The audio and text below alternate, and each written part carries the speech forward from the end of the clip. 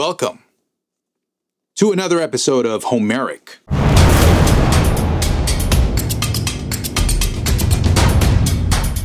On today's episode, we're going to talk a little bit about medieval music history. Medieval music is one of the things that inspires me to create what I create. Medieval music is archaic, but we can give a lot of thanks to the musicians during this time for creating something that we all use today. So let's get into that.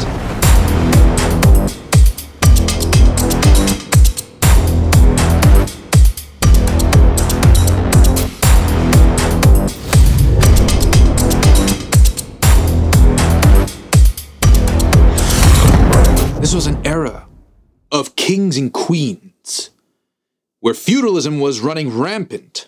The medieval ages was also known as the Dark Ages. Let's talk about why that is.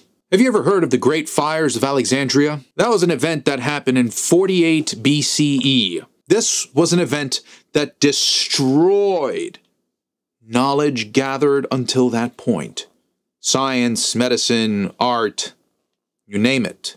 And as Christianity was firmly establishing its foundation, we see so much being lost in terms of knowledge. We were entering the Dark Ages. The Dark Ages was where people were looking to God for guidance, for health, for knowledge. It was all based on faith, not truth.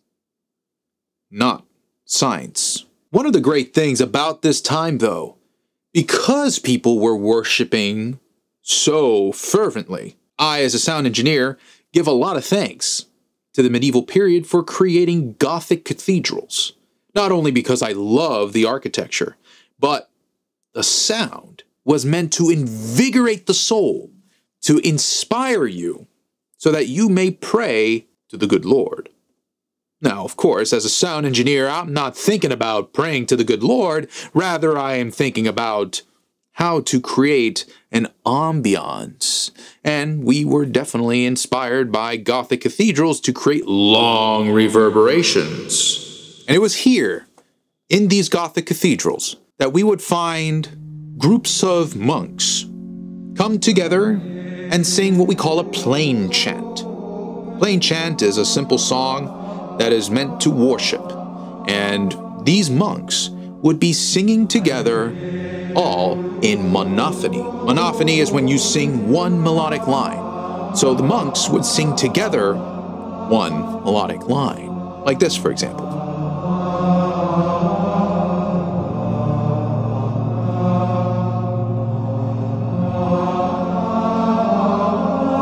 This unison was common throughout many cultures.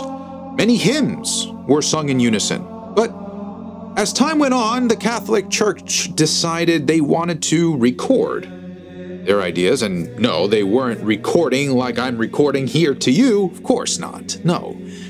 They had to figure out a way to record their music onto paper so that they could pass it on and make sure that the accuracy of the songs that they were intending on singing were true to the original. So here is one of music's greatest creations, the modern music notation. Now, the music that was during the medieval period had looked nothing like it is today. They had these things called neumes, which sort of dictated how a certain word was supposed to be said, and it would inflict a sort of idea of how that word should be performed. Now, neumes were nothing more than really a way to express the dialect of how you should say words.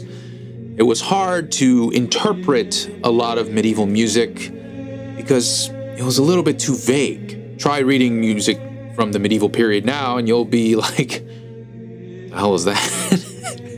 Because, I mean, I can read rhythm, but there wasn't almost any rhythm that you could interpret. I mean, they had rhythm, but it was nothing like the rhythm you'd see in any type of modern music. One of my favorite songs from that period was Gaudete.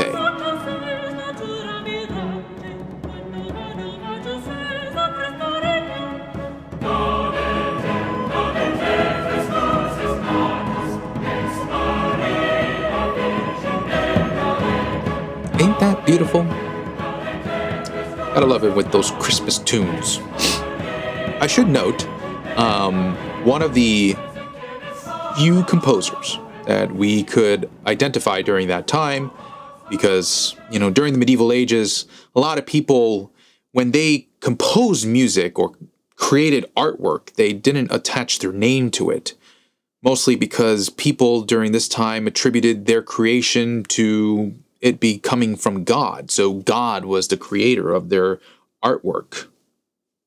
Unfortunately, we just don't know who wrote a lot of this stuff. But we did find some records of some few composers during this time.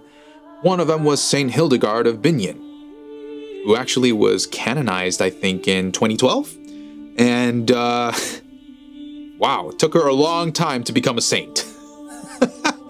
Talk about, like, playing the long game. Hey, man.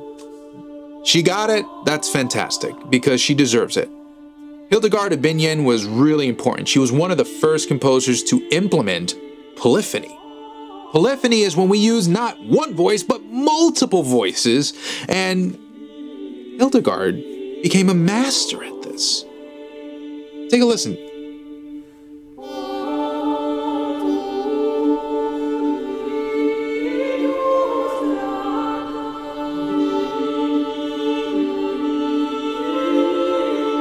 This polyphonic structure was originally called the organum, where we'd have multiple people singing multiple lines, essentially.